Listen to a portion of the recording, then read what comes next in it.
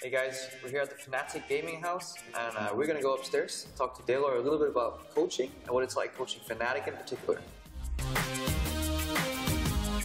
Hey guys, we're here at the H2K house. I'm going to go talk to Prolly about his coaching style and of course about H2K as a team, so let's go say hello.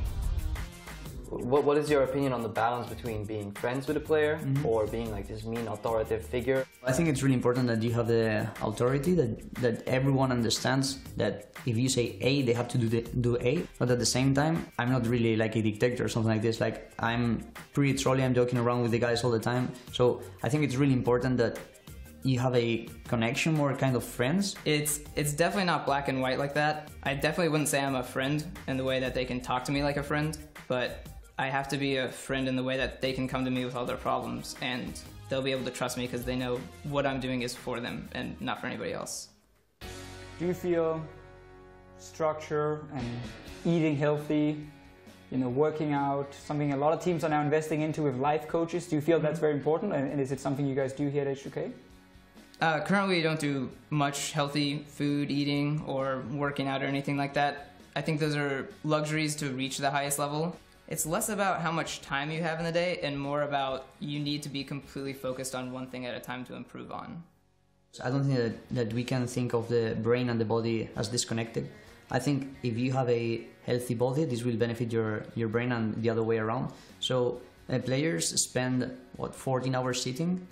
Just by them going outside of the house is already good. If they're going to the gym and they're doing some cardio, this is even better. It's not even about getting fit, it's about being healthy.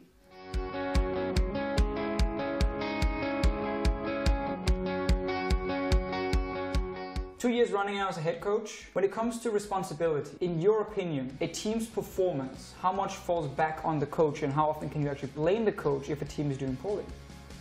I think the coach should absorb close to like 85 to 90% of the responsibility of the team.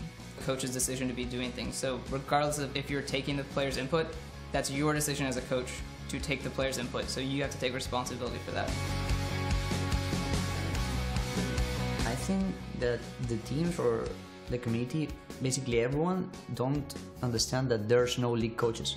A League of Legends coach doesn't exist. What's a League of Legends coach right now? A former player that goes directly from player to coach without coaching studies, or there's coaches that studied business or sports or whatever that then go into coaching League of Legends.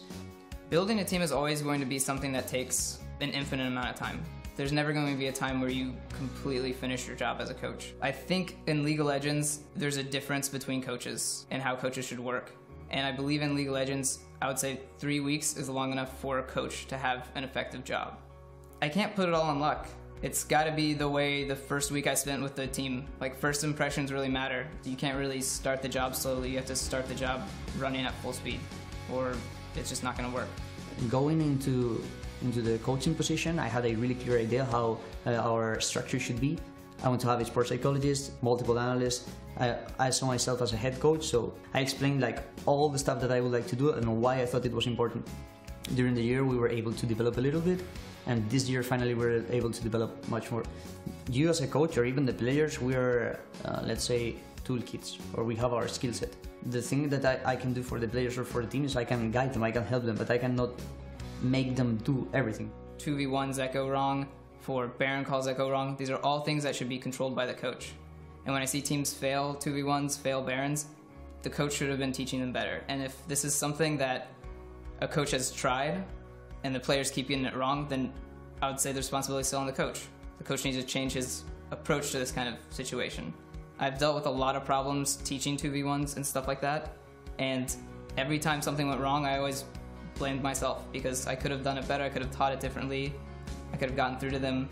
And the second that I take the blame away from myself and put it on the players, that's the second I become a worse coach.